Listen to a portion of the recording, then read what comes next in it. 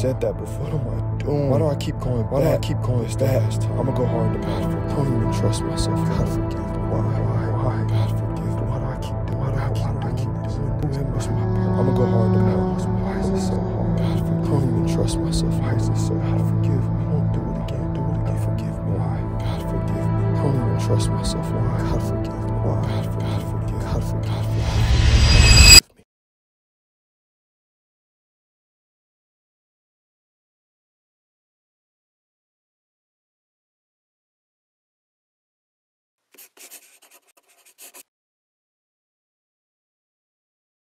Yo, what's poppin', y'all? Before we even get into the video, I want to read this verse real quick. And it might be two verses actually. The first one is 1 John 2:16. Says, "For all that is in the world, the desires of the flesh and the desires of the eyes and pride of life is not from the Father, but is from the world." And the other one is Galatians 5:16. It says, "But I say, walk by the Spirit, and you will not gratify the desires of the flesh." I believe lust is the silent killer for, a lot of men, a lot of women, but this is more so directed to the man because nobody really wants to talk about it. And it's crazy because when we was in the world, when I was in the world, it's like we always used to talk about lust, whether that be pornography, talking to women, having multiple women. Like, it was real life in the world, and it still is that, you a man if you had the most women, or you, well, I don't want to say you a man, nobody really, really go by that, but you feel me, like you cool if you got the most women, or, type business. So, it's a lot of people that's praised for it, you dig what I'm saying? And I think that we need to start speaking about it more, And it's crazy to me to even be saying that just because I dealt with lust for so long, you feel me? And it really started my freshman year in college. It really started in high school, you feel me? But it got enhanced even more, you dig what I'm saying? Because I went to college, I went to Florida State, so that already really speaks for itself, you dig? And I played basketball and stuff there too. But I say it's a silent killer because as men, it's like, we gonna keep it 1,000 on this video too, y'all. But like for the man, semen retention is real. Like, I do believe we as men, it's like our energy, you dig what I'm saying? And I say that to say because I think everybody know, when you a man and you release, or, it's like it feels like an energy getting taken out of you for real. Like, like it's real to our energy. And I do believe that's why, in the world they push like sex and women and things so much on us, you feel me? Because it makes us like real deal like zombies, y'all. Like, if we keep it 1,000, like, we real deal, worship lust, we real deal. Be bound to lust in the dark, you feel me? And I was one of those ones for I can see how, like releasing and not doing semen retention, how it can take, like, it changes your mood, it changes everything. Because when I was in college and even in high school, I used to be so irritated, like just for no reason. I wouldn't be just lashing out at, a random person and nothing like that, but I'll be so irritated for no reason. And me looking back now, it's like, okay, that's why, It's like, that's why I was lashing out. That's why I was irritated. It's because, pornography, masturbation, being with women, it was like, deep down, it's like what lust does when you're doing it, not, like the right way within marriage and stuff, and you feel convicted, it make you feel like you condemn yourself so much. So you be real deal mad at yourself. And when you mad at yourself, it starts to put it on other people, where you get irritated with somebody, or, lashing out at somebody. It's like those type things be things that, like, it be inner. And that's why I said on my Instagram story is that, not on my Instagram story, but my Instagram post, is that you got to fix the inner first and the outer be a chain reaction. And a lot of times when people be lashing out or doing this way, or being mad or hating, it be stuff that they got to fix on the inner. And that's just a side note, but like, there are so many people bound to lust. Bro, I dealt with it, like I said, for so long, bro. Like, since a youngin'. After I do it, I feel so awful. Like, why did I do this? Like, why? I would look at like people's questions. I'll have DMs like, how you deal with lust? How you do with that? And I would just look at it like, bro, I'm still trying to figure it out myself, you know what I'm saying? And I would respond to some people, I'll be like, you gotta give yourself grace, you know what I mean? Because the thing what lust does, it makes you condemn yourself and you be so mad at yourself. You be feeling so bad and convicted just from it. Like just me looking at all that type of stuff, I was even like, I ain't gonna care, I won't say scared, but it took me so long to do this video for real. And I'm gonna give y'all a few ways of how I be dealing with it sometimes, and I feel like it do creep in here and there. You feel me? Like them late night thoughts, and you know what I mean? And I do believe like that's just a fleshly craving. You don't have to say yes to the flesh. And what lust came from with me, I got introduced to it at a young age. Just from, I feel like everybody kind of got the same story where they friends in high school and stuff was, you know what I'm saying, always talking about porn and all that type business. So you be so curious when you at a young age. And then my parents going through what they going through, we was always alone a lot, whether that be at somebody else's crib or, you feel me, something else. So I would just, all right, man, what is this like, you feel me? And I'll be, you know what I'm saying, wanting to check it out and stuff. And then ever since then, it was kind of like, you feel me, an addiction that a lot of men deal with it now, but they ain't gonna speak about it now. And I feel like I can speak about it now because I know who I am now, you feel me? And I feel like a lot of times people be embarrassed about it, but man, there's so many people in this world, so many men in this world that be bound to it silently. And this is how you can tell when a man, I'm not saying with every situation, but you can tell with a man how they're bound by lust is by like them not being able to hold a conversation right, or them not looking you all the way in the eye, or them like little things like that where you can kind of tell. Yeah, you can kind of tell because shoot, I done dealt with it too before. Like in certain instances, I would catch myself. I'm like, bro, why am I even? You feel me? But I wasn't even thinking like that when I was in. You know what I'm saying, when I was in the world, because I was more so thinking like, shoot, how can I? You know what I'm saying? How can I talk to the next girl? Like, how can I? You know what I mean? Like, let me go DM another girl. You feel me? So.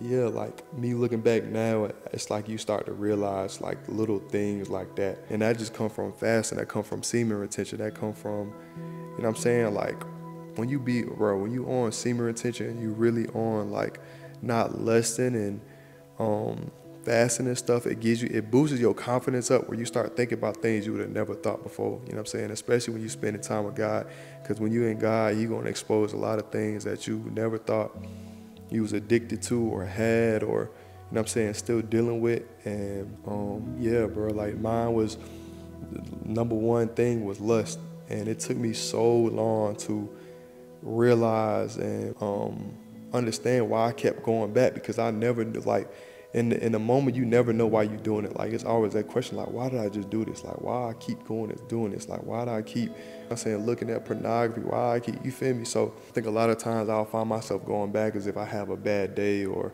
something go wrong or something don't go my way. And it's like I would tend to go back to, I mean, old things. And it'll be so, when I look back at it, so ignorant. So you feel me? Like I just let something so small mess up my day. But I wouldn't even think of like me like kind of like going to pout and then going to do it.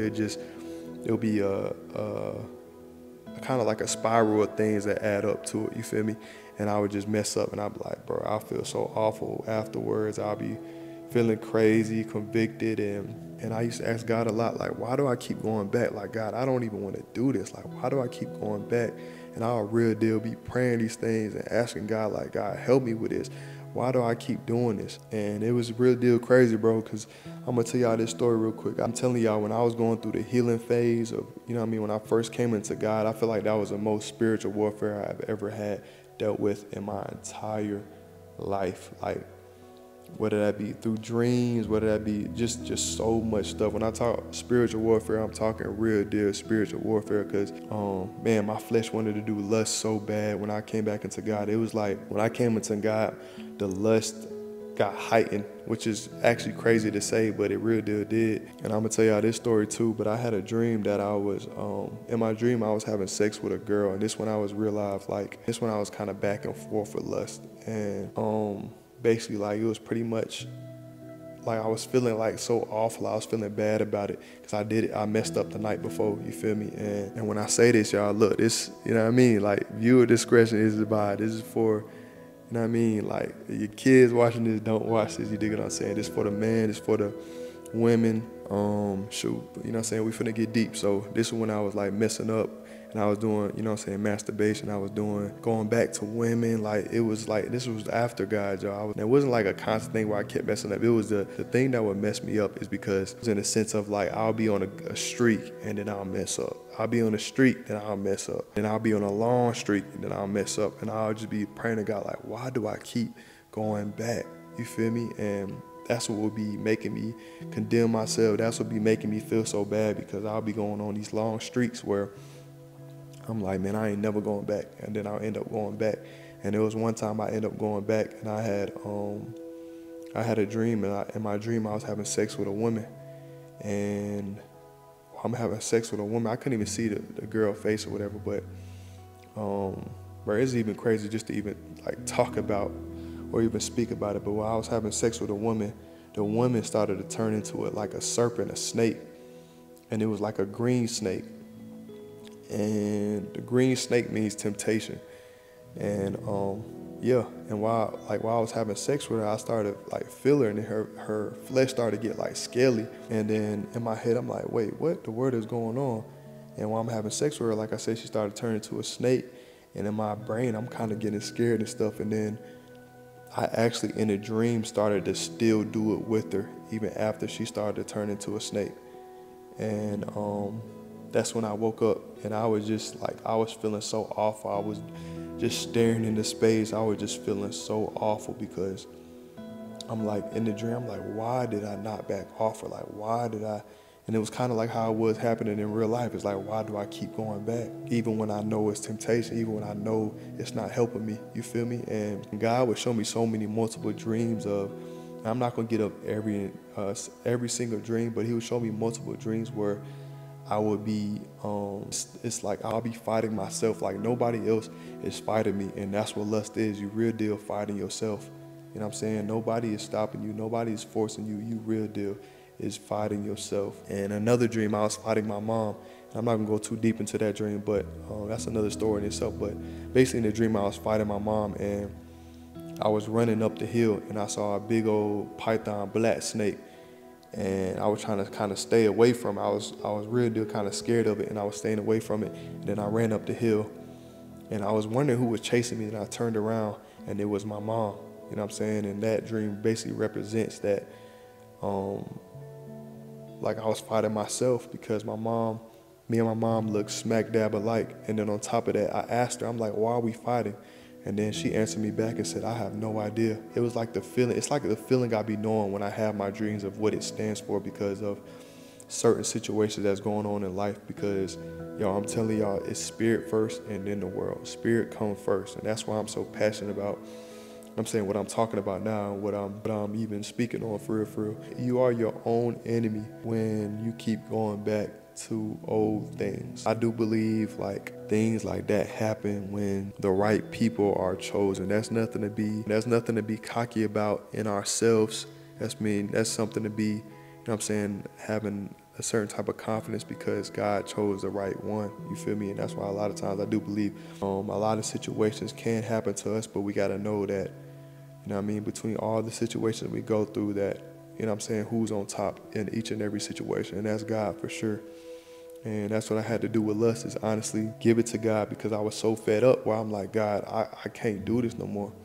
Like, I keep going back even after long streaks. Like, why do I keep doing this? And the thing which gave me a breath of fresh air is so crazy. Like, when I tell you I've been going through a lot of spiritual warfare, like, it's been crazy. And the thing is, I'm not saying this stuff to look cool. I'm not telling y'all dreams to look cool, you feel me, like who got the most coolest dream? Nah, because this stuff just be real. I speak about this stuff because the same way I have dreams, or same way it be spiritual battles, it can be happening with y'all, or it can be, you know what I'm saying, just anything. Because like I said, it goes spirit in the world. And when I tell y'all this story, it is kind of what gave me the confidence to know that, okay, like God is the finishing work. You know what I'm saying? And I'm not going to say the person's name, but basically somebody else had told me they had a dream about me. And in the dream, they said I was in the kitchen and I was holding snakes by the neck. I was holding about, I think, 3 or 4 snakes. It was a black one, a green one, and the green one is which caught my eye. You know what I'm saying? And it was an orange one, I'm pretty sure. But the green one is what caught my eye, because the green snake is what caught my eye when she was explaining to me. And when she was explaining to me, I was real live and shocked, because she kind of wasn't even a person that kind of looked into the dreams like that. It was kind of one of those things where it was kind of, we just laughing about it like, oh yeah, I had a dream about you and it's da-da-da. But in my head, I'm like, bro, there is no way, you feel me? And basically, in a dream, I was holding 3 or 4 snakes. One was green, one was black, and one was orange. And they was asking me like, what are you doing with those? What are you doing with those? And I basically was having them all by their neck. And I said, I don't know, but I got to get rid of it. And I grabbed, I had the snakes by their necks. I put them all into the trash can and zipped them up. And the person said they was like lashing at me still. And then I closed the trash can, and that was that. But it gave me so much confidence, because just before that, I was literally praying to God, like, God, help me. Like, how do I get rid of this? How do I stop this? And then he flat out sent somebody else to tell me this, like basically like, I'm going to overcome it. That's nothing but God. But by him showing that person that dream and then telling me, it was like one of those things of like, you're not overcoming it by your strength. You overcoming it by mine. And that's what really gave me the confidence with it. And I actually still even messed up after that. But it was the fact that it was kind of like one of those things like, okay, now it's a fight. You feel me? And with lust, that's what it's going to be, honestly, y'all. But you got to, the way to defeat lust and the way to kill lust is, number one, I do believe you have to fast. Number one, I believe you have to fast, because you are killing your flesh. Like, that's plain and simple. You killing your flesh. What fasting does, it makes you say no to things. It makes you say no to your flesh. And them little no's, them little easy no's can make the big no's easier too. You feel me? And that's what fasting helps wise, and it's healthy for you to also. But I do believe fasting is a huge thing that can help with lust. And then the number 2 is, you got to stop trying to do it on your own. You got to stop trying to, you know what I'm saying, have like the silent battle. You feel me? Because when you have a silent battle, I had a silent battle, and I was losing every time, because I was trying to do it in my own strength, because I'm a person that, like, I don't like when it's kind of weird, I guess, in a sense, because I don't like when somebody say I can't do something. So I was kind of making it a little game, I guess, in a sense, like, no, I'm going to overcome this. Like, I'm going to do it. I'm going to do it. I'm going to do it. And every time I was trying to do it, say, like, I'm going to do it, I failed each and every time. Until I'm like, God, you going to have to help me. You know what I'm saying? You going to have to help me. And that's when you got to literally, like, give it all to God. You have to give it all, like, all to God. And ask God, like, how do I deal with this? How do I do that? And then on top of that, y'all, like, like the things you're going to have to know your flesh. Your flesh is at an all-time high, and you're a person that lusts a lot. Shoot, what I had to do is, like, I had to remove myself from a lot of stuff. Like, if I know it's going to be multiple women over there, and I know me, I'm not finna go play around and go over there. You feel me? And I'm not saying like women gonna be everywhere. I'm talking about like, I mean, like certain events or whatever, you know what's going on. You like, no, I can't do that. You feel me? You know what I'm saying? Later at night, you got your phone and you scrolling on Instagram. You probably don't need to be scrolling on Instagram after 9. Ain't nothing good on Instagram after 9, because all this gonna be, you already know what's happening. You don't wanna play games with yourself. You don't wanna start, oh man, I'm not gonna do it. I know myself. Nah, you don't know yourself, because at the end of the day, it be the same cycle, you feel me? And you got to start putting, I don't even want to call it restrictions, but that's what it is. You got to start doing things like that where you know yourself, you feel me? If you're in a room by yourself and you know yourself, get out that room, you feel me? Whether that be with pornography or whatever, like don't be on late at night, you feel me? And those were some things where I started to learn also, where, you know what I'm saying, you don't want to start putting yourself in certain positions where you know your flesh already is going to fail. And number 3, and it really should have been number 1, you're going to have to pick up your word. You're going to have to start spending more time with God.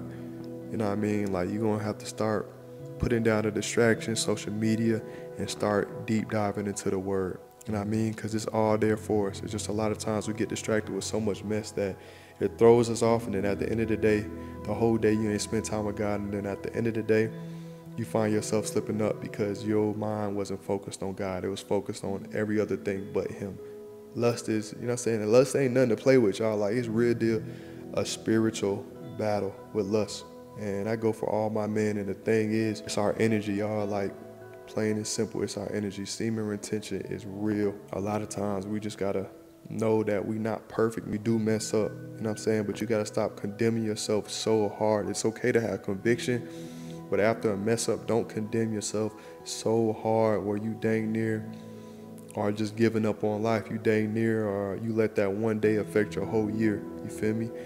Even through the mess up, you gotta give it to God, Joe. You know what I'm saying? God's still sitting there waiting on you to give it to him, because he knows each and every mistake. He picked you knowing your mess ups. He picks you knowing it all. He knows each and everything about you. So stop acting like it's brand new to him that you messed up. He been knew you messed up, and he still chose you. Only thing that be knocking us out the game is ourselves, because we condemn ourselves too hard. God ain't just finna keep condemning. He gonna correct us, but he not gonna condemn us. And even in his word, it says there is no condemnation in God. You feel me? Like lust, I know lust is big. Lust is something that, you know what I'm saying, messed up a lot of relationships. You feel me? And that's just what it is. I do believe also, like, why men cheat, been lusted for so long, that we still got that spirit. You know what I'm saying? We still got that lustful spirit in us. You feel me? And then when we get a wife and stuff, we still have that with us. You know what I'm saying? And that's why you can find men going back to old women or cheating, and, you know what I'm saying, of that nature. So that's why you got to nip it in the bud now. You feel me? And you got the choice each and every day. Like I said in my last video, choose this day who you going to serve. And you got to ask yourself each and every day. You pick up that phone each and every day. You pick up that computer each and every day. You about to text that girl. Ask that question. Choose this day who you will serve. And you wanting to do these things, you know what I'm saying, masturbation, pornography, you know what I'm saying, having sex with women, you wanting to do these things don't mean that's you. You know what I'm saying? That is the worldly flesh. You know what I mean? We picked up so much stuff along the road, you know what I'm saying, when we was in the world. So we're going to have those cravings, but you having those cravings don't mean that's you. If you got to unfollow girls on Instagram, so be it. You feel me? That's what I had to do. I had to unfollow a lot of girls on Instagram where I know, you feel me, like it ain't finna be nothing, you know what I'm saying, nothing good, man, so be it, bro. Instagram go be Instagram. You feel me? It ain't nothing against them, but if you following a lot of girls that, you know what I'm saying, showing stuff, or they doing this on their Instagram and all that type business, like you just playing Russian roulette. You dig what I'm saying? Like, you know deep down in your heart, you know what I mean, that you shouldn't even be looking at it, or you shouldn't even be following them. You know, you feel me? Like, just plain and simple. You know what I'm saying? When you go on that semen retention and fasting, watch how your confidence start coming back, and you're going to look back and realize how much lust played a huge part on, your life in general. You know what I mean? And you got to declutter your brain, and that takes practice, and that takes time of spending time with God. The world make it, you know what I'm saying, the world and Instagram and social media, everything make it worse because they portraying it now, you feel me? And they making it cool, you know what I'm saying? They making it, you know what I mean, something that we as men got to start locking in, and they trying to make it acceptable, you feel me? And it ain't. Straight up. Like, I don't care if somebody look at me crazy, oh, bro, nah, he tripping or this and that. Man, I messed up plenty of times. I ain't hiding nothing. I messed up plenty of times. I went back to women. I went back to pornography before. I done went back to masturbation. I done went back to all three of those, no cap. But me knowing who I am now, you know what I'm saying, knowing how far I came and, like, who I am in God, and me even just seeing that dream made me realize and have the confidence, like, nah, you know what I'm saying? Like, you can overcome lust. You can beat lust. Thing about it is when you speak up about it, it helps more than you think, for sure. And I love y'all. I appreciate y'all. Again, I'm going to do a part 2. I'm going to catch y'all in that video, for sure.